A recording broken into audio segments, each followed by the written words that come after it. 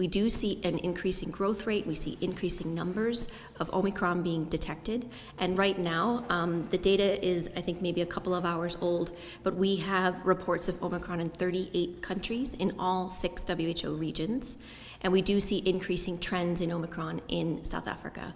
So there is a suggestion that there is increased transmissibility. What we need to understand is if it's more or less transmissible compared to Delta. The Delta variant is still dominant worldwide. That's important to keep in mind. So we need to see how Omicron compares with Delta when they're both circulating in the population at the same time. We have reports of people who are infected with Omicron that range in disease severity, from mild disease all the way to severe disease.